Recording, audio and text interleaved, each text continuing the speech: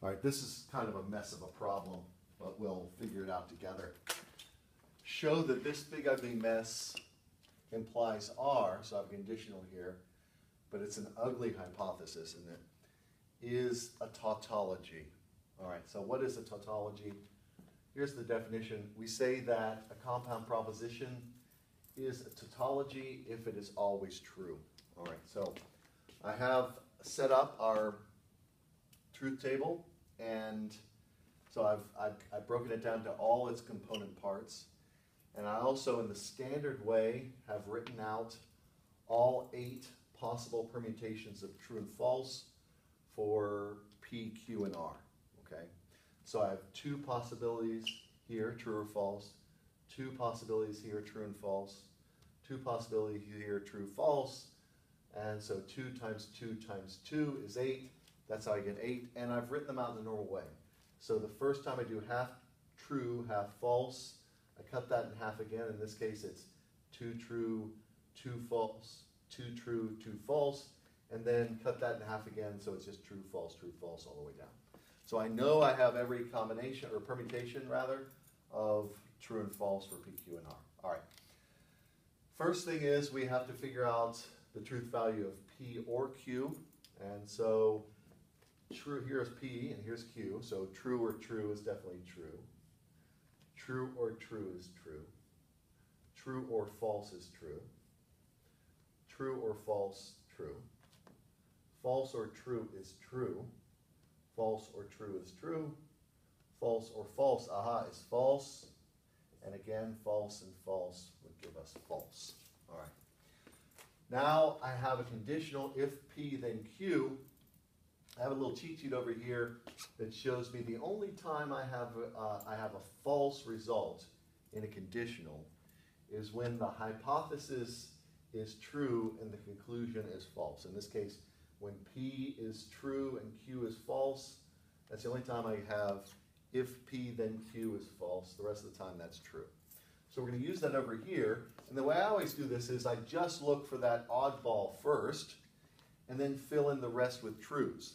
So in this case, I want to find all the places where P is true and R is false.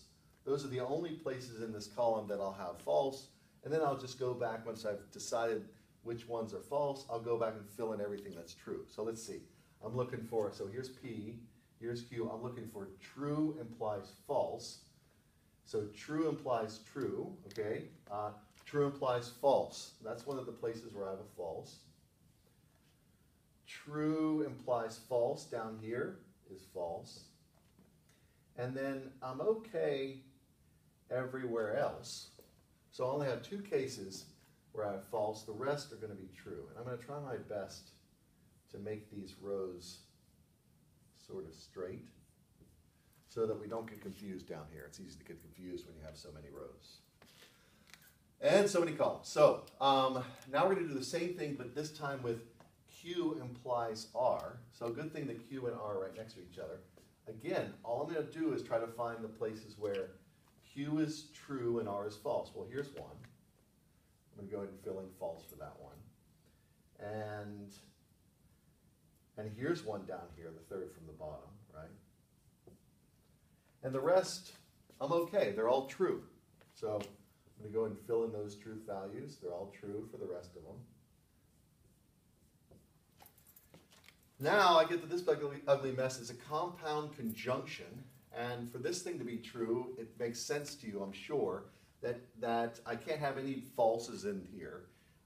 If this is true and this is true and this is true, it can't be that I have any falses. So the only time I'm going to have true is when I have 3 trues over here. And here's an example, I have a true. All right. Here, that's not true because look at my falses. So I got to put false then, right? And here, 3 trues, that's true. Oh, there's a false, so that's got to be false. This is all true, so that's true.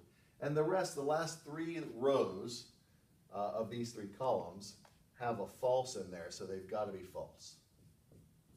All right, now we're getting somewhere. Now I got to be careful, as I said, to compare the same row with the same row when I'm switching back columns like this, because it's a long way and you can get confused and think you did it wrong, but I think we've managed our columns pretty well and our rows. So here I have, I'm going to actually do it on this side because I think I'm running out of room. Here is my big ugly mess, which is a conditional that has as its hypothesis this big ugly piece right here. All right, so, and then here's my conclusion, which is R. We have this over here.